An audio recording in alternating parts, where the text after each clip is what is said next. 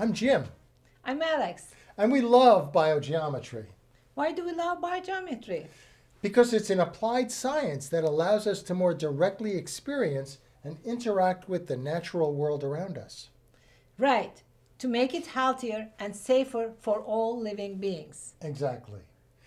We invite you to join us. To learn to master your world. She means world.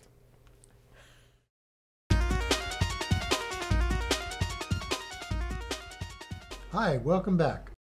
In this session, we're going to learn how to calibrate our pendulums, or review, if you've already gone through this, review how to calibrate for your personal wavelength.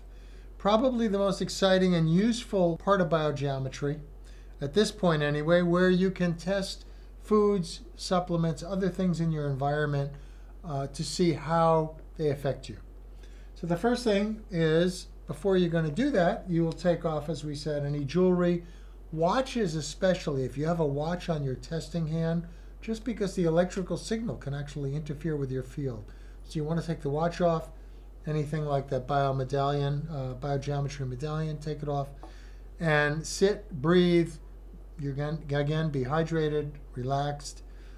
You want to be able to focus in on what you're doing. So you're going to take that pendulum, put it back over your pinky, or not if you don't want to. You don't have to.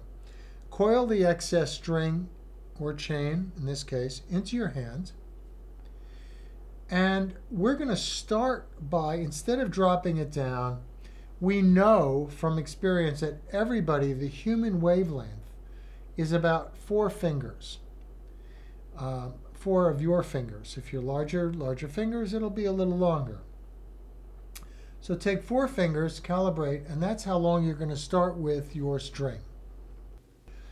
It's usually a few millimeters past that, but this is a great starting point, and as you get into your search position, you can put your hand out and start lowering that, and you want to connect, get into resonance with your own energy field.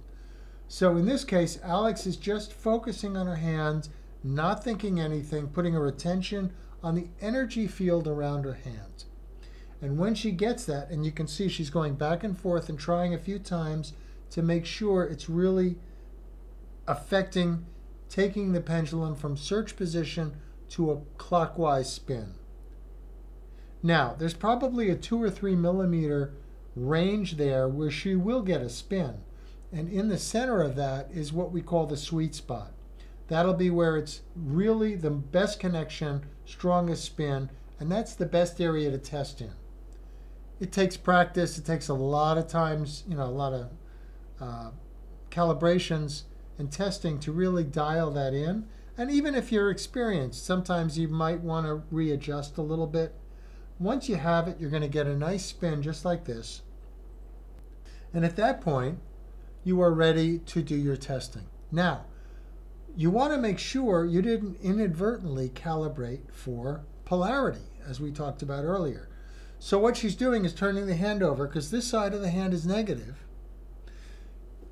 but it's spinning clockwise. She's great.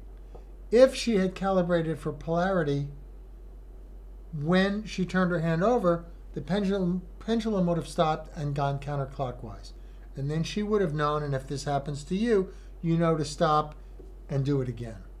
So start practicing on your personal wavelength, get it down, get that calibration so you're getting very comfortable with it. And we'll go into more detail next time, but for example, Alex will test to see if this organic green tea strengthens her energy field or weakens it.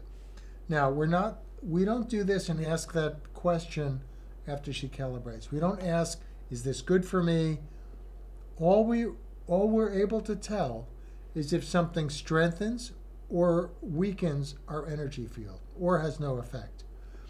But in essence, I think we all know if something weakens you, it's not something you want to take or use. And if something strengthens you, it's a good influence. So in this case, that organic green tea gives a nice clockwise spin. And it's probably good for Alex. Or, it's good to drink. Okay. Now here's some sugar. Let's see what happens with the sugar. Okay, nothing, maybe a little counterclockwise. So in her case, the sugar is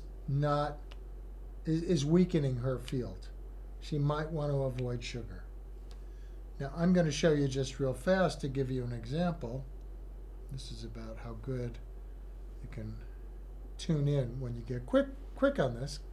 You can do this quickly. The sugar in my case, I do this, I get a nice positive spin. It's organic sugar also. But for some reason, it just shows that everybody is different. So even when you think you've got, oh, this is an organic product, you're going to want to do some testing. You never know. And I think that's it for today, for this session. Thank you. Thank you.